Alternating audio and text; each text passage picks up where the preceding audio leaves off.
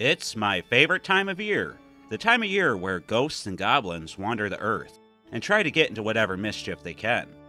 It's also a great time of year to scare ourselves silly with spooky movies, stories, and, of course, video games. Last year I went over some great picks for the Atari 7800, and if you missed that, then I'll have it linked in the description of this video. But this year, I want to feature a console that's a little bit more advanced. A console capable of some real frightening gameplay and visuals. And a console that is horrifyingly difficult to set up and play with.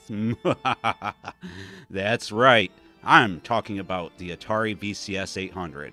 And with that console, there's actually some fantastic choices to play this All Hallows Eve. So sit back, dim the lights, grab a bubbling goblet of your favorite beverage, and join me as we take a look at some great Halloween games on the Atari VCS.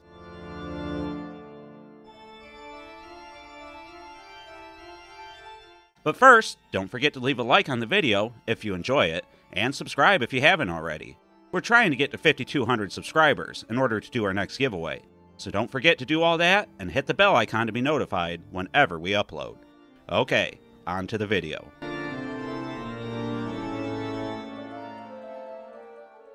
We all know the VCS is a celebration of Atari for the Atari fans, so as expected, you get access to the all-time great 2600 games, along with games for some other consoles.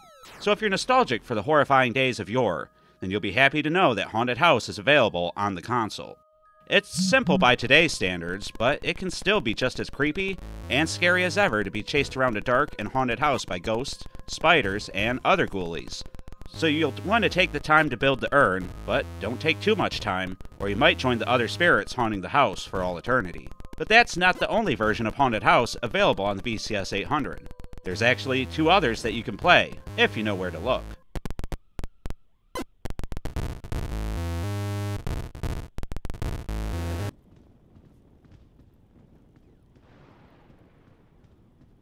There's an update to Haunted House available on the Atari 50th collection, and it's a pretty straightforward upgrade of the original. But the gameplay has been improved, along with the visuals, and it can be, well, even more intense to play. Being chased by the ghosts and ghouls is just as terrifying, but the added effects make getting caught truly a frightening consequence. And there's more to the game than just the one house. There are multiple levels and things to do in this 50th celebration of the original title. And it's pretty deep, so it could take quite a bit of your Halloween to get through it.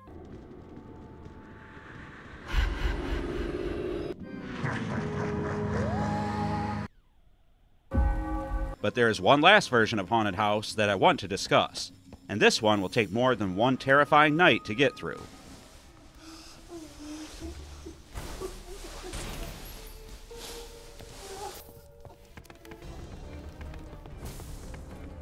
Simply called Haunted House, this remake reimagines the game completely in order to make things deeper and accessible to gamers with modern sensibilities. Equipped with your lantern, you have to battle the ghosts and ghouls throughout the mansion in order to save your friends, defeat several unique bosses, and purify the house to rescue your uncle. Haunted House 2023 plays incredibly well, and is available on several modern platforms, but the scariest has to be the Atari VCS.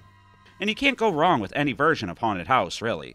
But if for some reason you can only choose one, I think most people will get the most horror out of the 2023 remake. It's a pretty long adventure, especially if you want to rescue and power up the kids, fix the Great Hall, and obtain all the collectibles. But the main adventure will be terrifyingly terrific for most people. But beyond Haunted House, there are still plenty of ghastly games to play on the Atari VCS for this Halloween season.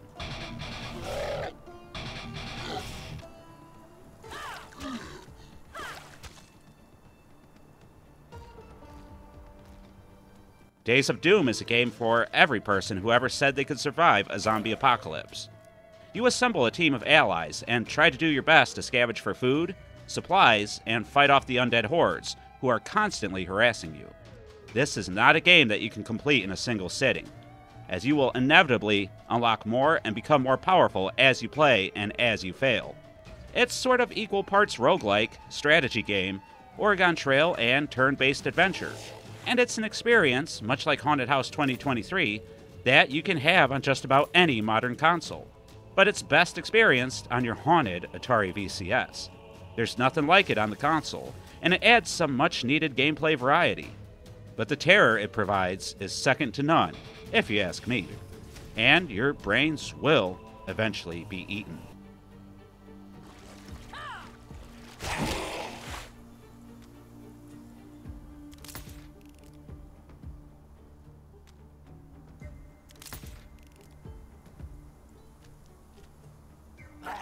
Savage Halloween is a game title that is, well, a little on the nose, but it also describes exactly what the game is about. Or, I guess at least what time of year you should be playing it. It's the first game on the list with little involvement by Atari, and is rather an indie game developed by Second Boss, who has quite a few games published on the system. Savage Halloween is a run-and-gunner with an 8-bit aesthetic, similar to what you might have seen on the NES and SNES. You have multiple characters to play as and many worlds to get through, if you want to stop the eternal Halloween rave from never ending. I think most Atari fans will feel right at home with this one, and it controls pretty well for what it is. Savage Halloween is a creepy alternative to the normal, happy-go-lucky and colorful 8-bit stuff that we normally see. And that makes perfect sense when you want to play a scary game in the month of October.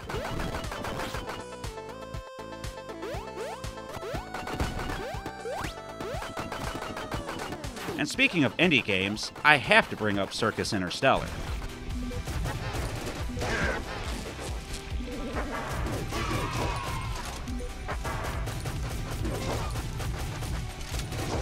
Are you afraid of clowns? What about blood-soaked killer clowns who want to turn you into cotton candy cocoons? This game is more action than horror, but that's a-okay with me. Because this game is going to make your heart pound fast, and your palms sweat as you try to escape room after room of killer clowns from outer space. Not to mention the massive unique boss clown heads that will steamroll you if you're not prepared.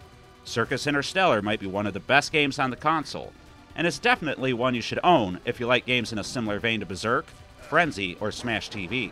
Oh, and you can use the classic controller to really ramp up the fear and frights. So, don't let the clowns fool you. Circus Interstellar is a ghoulishly good time on the Atari VCS 800.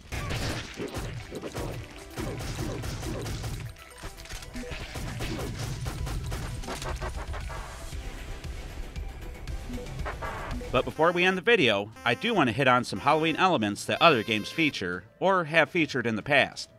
Tyre Trax 2600 was developed by the extremely talented Muddyfunster, and there is a Halloween spooky type level in the game. You have to bicycle around tombstones, ghosts, zombies, and skeletons. All the while a full moon and depressing background cover the back portion of the screen, making for a truly creepy feel. Heck, the game even has a winter wonderland environment for those long winter months. So Tyre Trax has you covered at all times of the year, and it was awesome of Muddy to add in these two levels.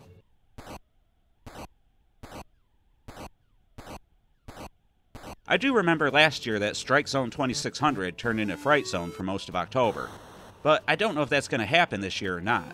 As I write this, it doesn't appear to be switching over to Fright Zone, but it was a nice gesture for October and Halloween of 2023, and it could happen for other games in the future. Food Fight Culinary Combat will undoubtedly have Halloween-themed cosmetics for you to deck out your character with. And, well, it looks like I was right, because you can purchase a witch's hat and black cat-themed shirt for your combatants to wear during their food fights. You can also just hang out in the Haunt Topic for all of October, which of course is their haunted house-themed clothing store parody of Hot Topic. A very spooky place for very scary people, if you ask me.